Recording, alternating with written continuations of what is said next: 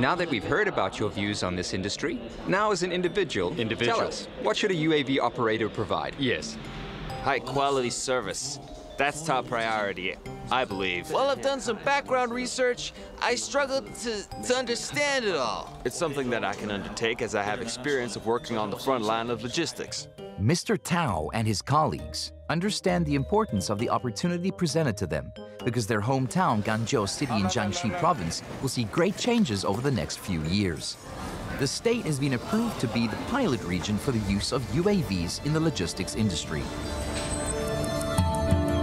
As the region has many highly remote villages, many places are out of reach for traditional means of transport. This rugged and mountainous area is the ideal testing ground for the feasibility of UAVs in the logistics industry. The application of UAVs will present an unprecedented opportunity for many of the Guangzhou City local couriers. If they pass the interview, they'll find that their career will change completely.